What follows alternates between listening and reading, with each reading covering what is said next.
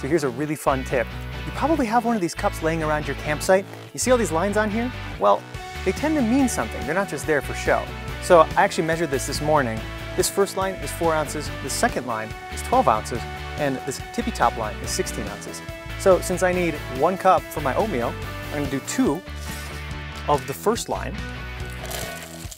And then when I'm ready for the liquid, I'm just gonna fill that all the way up that second line. Measuring cups are everywhere. You just gotta keep your eyes open.